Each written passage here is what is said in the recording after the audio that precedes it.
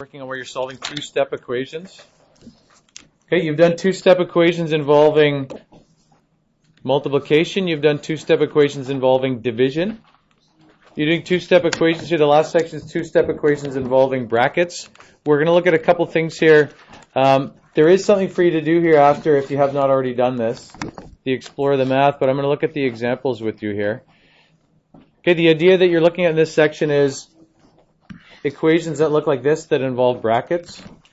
You're not doing the crazy grade 9 ones where there's a whole bunch of brackets like this. This would be the crazy grade 9 one maybe with lots of brackets. Okay, that's what you do later. You're limited to in grade 8 to just do something like this that has one set of brackets in it. Okay, and only x in one place. Grade 8 we don't start looking at x in more than one place. So let's get rid of that whole thing. I think a concrete model helps with this. I know some of you are doing using the blocks and balloons, and you could do this with blocks and balloons. I'm going to use Algebra Tiles for this because I think it's a little easier to work with, but you can still do the same thing. This is not going to be a problem as long as you understand what that means when you have something in front of brackets. You know, we are getting used to this year writing multiplication. You know when you did that integer sheet, it didn't say something like 3 times 4. It said 3 and a 4 in brackets, or even both of them in brackets. Do you remember that? Do you remember that? Yes. If you want to do, we're not using the times sign. We're just writing something next to each other. What do you think this means here? That set of symbols all collected together. What does that mean? A 3 right next to these brackets here. Let me make those brackets bigger. What do you think that means? It does. This means this is like a multiplication in there. Okay? So think about what that means. And if I was to model this thing, and I'm going to flip over to this for a second. Okay? 3 bracket x plus 2 equals 4. So I'm going to write that up here so that we can see what it... So the equation we're working with here is 3x plus 2 equals 4, right? Now, if I'm doing this really well, I should have it all nicely lined up at the equal sign. So I'm going to move this so that it's right there, right? The equal sign is the line here, right? I guess we don't need this line. Let's get rid of that. If you're going to model this, when you're using Algebra Tiles, if you're using Algebra Tiles, an X tile, they just use a green one like this. So the stuff that's inside the brackets, there's one of those, and then there's 2 of these things. These are unit tiles. If you're using Algebra Tiles, that's how you model x plus 2. But we don't have x plus 2. We have 3 times that much, right? You have 3 times that much. And then what do we have on the other side? Just a 4. Positive 4 you represent with 4 things like that. Okay, if you're using Algebra Tiles, you should get used to them because in grade 9 and 10 you're going to use them more. We don't use them that much in grade 8, but you do use them more in grade 9 and 10, so it doesn't hurt if we start to look at them now. So that's how you could model 3 bracket x plus 2, but we don't want to model it with this 3 times as much here. If I have 3 times that much, what does that mean? When you're in grade 1 or 2 and you learn about multiplying, what does 3 times something mean? 3 times 5, when you first learn about multiplying, 3 times 5 means you have 3 groups of 5. So if we have 3 groups of this, if I get rid of those brackets, how can I show this here? If I'm doing 3 groups of that, I can put one of these here, and I need 2 more of these to go with it, right? And then what's the other thing I need here? I could have just copied and pasted, I guess. And we have those. That's what you have, right? 3 groups of x plus 2, right? Each of these is x plus 2. That's x plus 2, that's x plus 2, and that's x plus 2. What's the simpler way to write that? Whoops. What's the simpler way to write that? Instead of writing it as 3 times x plus 2, what's the simpler way I could write that without brackets? Is there a way I can express what this is without brackets? What could I say? If I just showed you this and said the green tile represents x and the red thing represents 1, how would you write this? You probably wouldn't write it like this, right? Just like if I asked you to just represent this, you wouldn't call it 3 times 2. You'd call it how much? The red things. You just call them 6, right? And if each of those represents x, how do you write that? 3x.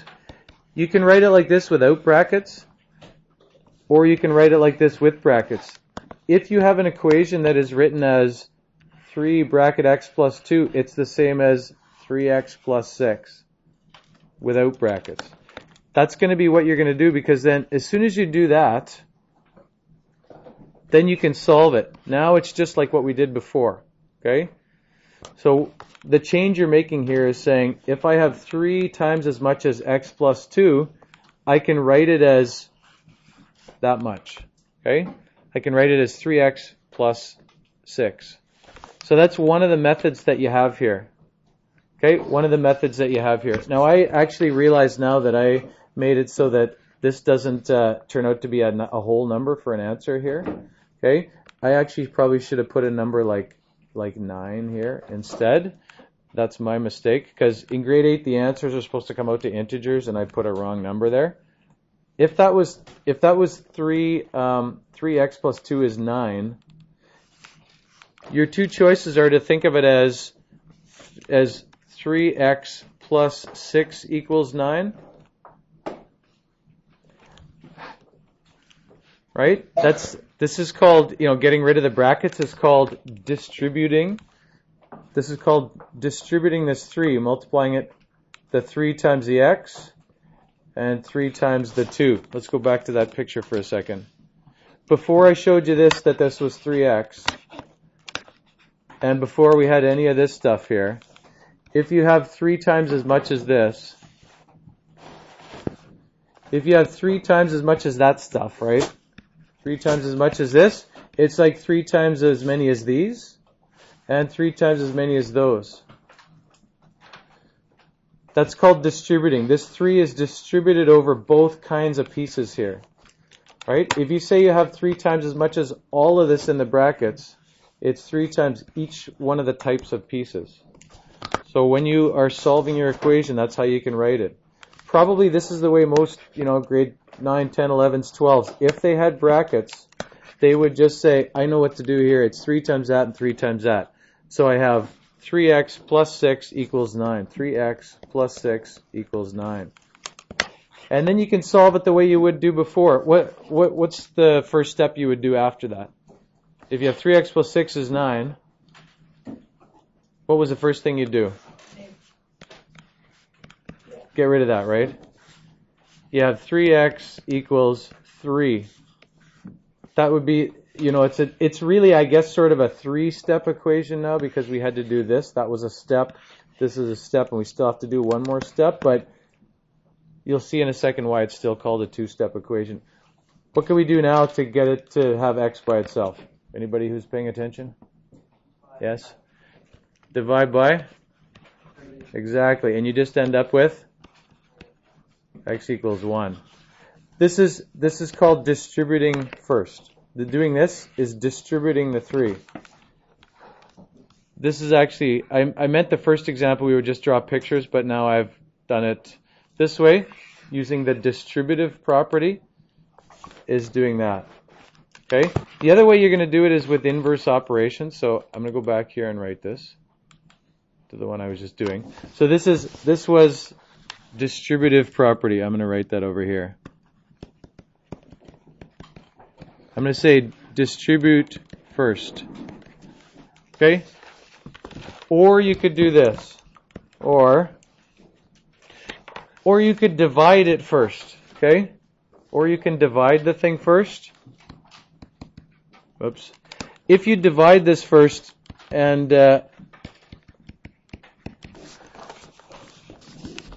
dividing first, if you go back to the concrete model here, okay, let's think about this, and I'm going to make it into 9 the way it's supposed to be. Let's get rid of all the lines here first.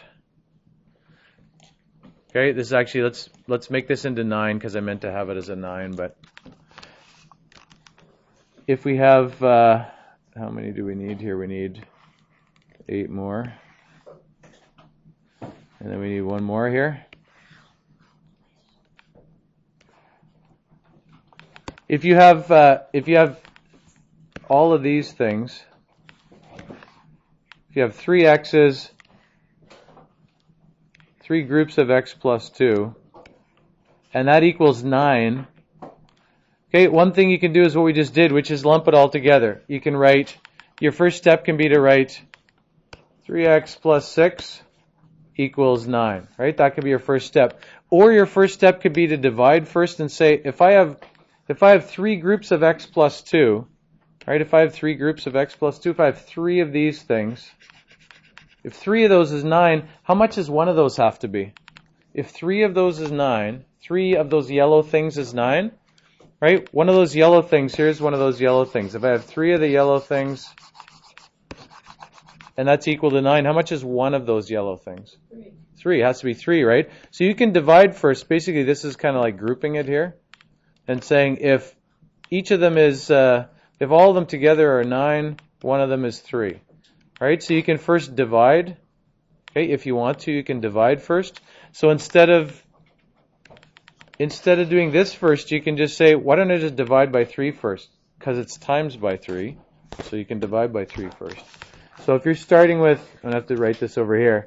If you're starting with 3x plus 2 equals 9, your very first step could be to do this.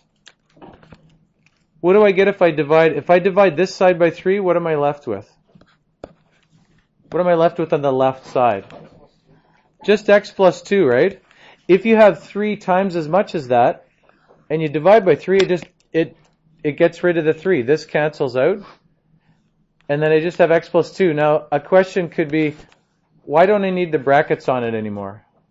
Why don't I need the brackets on it anymore? What do you think? You got rid of the 3. You don't need the brackets in front. You just need that. What do I have on this side? Just a 3, right? What's my next step after that if I've divided it here? X plus 2 is 3. What's my next step? Minus 2. And you just get x equals 1. You get the same answer both ways. But it's important for you to realize that you can divide first or you can distribute first. You can decide what you think is better, but you should be able to do both of those ways. This is only 2 steps to your answer. This is sort of like 3 steps because you had to get rid of the brackets first. Sometimes for grade 9, when there's more than one set of brackets, you're going to have to know how to do this. But sometimes for grade 8 equations where there's only one set of brackets, you can do this. So make sure you understand both. Okay? If you haven't copied that down, you should copy that down. I know I said use a concrete model, but we looked at a concrete model, but we wrote this down. You have about 5 minutes right now. Make sure you've copied that down because next time, guess what's going to happen? You're going to say, I have no clue how to do these things, and you're going to need something to go back on. I know you have the textbook, but it might be better just to have a nice example all written out there. Won't take you that long to copy out. I would put both models down, both methods. Distribute first, divide first. Okay, I'll leave that up there right now. And